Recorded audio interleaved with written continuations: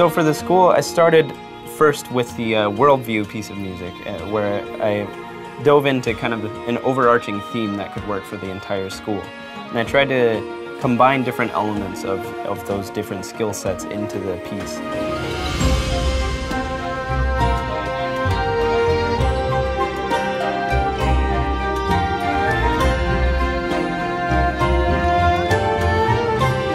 So for Kung Fu, it's much more rhythmic and percussive, and a lot more kind of blaring horns and a lot of drums going on all at once.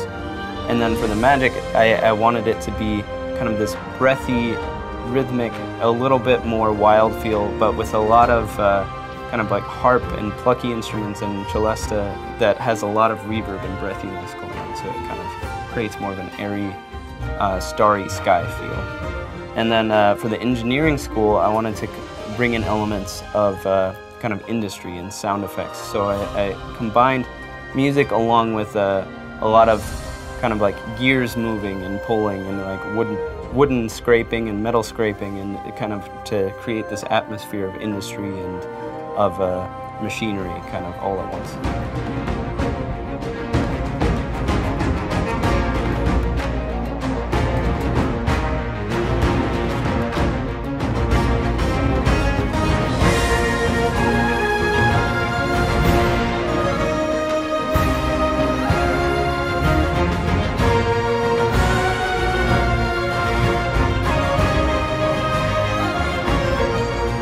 And actually the first piece of music he wrote was the worldview, which was this overarching idea and theme for the whole expansion of all the schools and the whole area and stuff.